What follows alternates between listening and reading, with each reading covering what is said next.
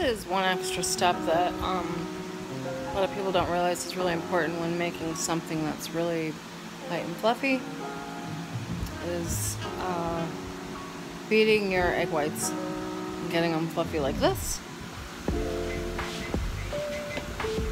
That's 6 egg whites, and it's going to be my European cheesecake, which is going to be a little more dry, less creamy. Here's the filling.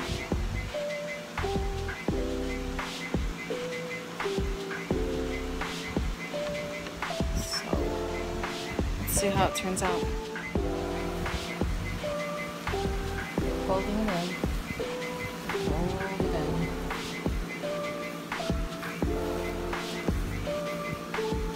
The reason for folding is so you're not taking all the air out and just smushing it, you know.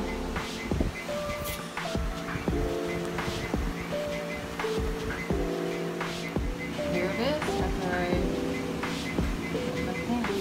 And it's just not, it doesn't have that sour taste to it like you do with American cheesecake. No cream cheese in it.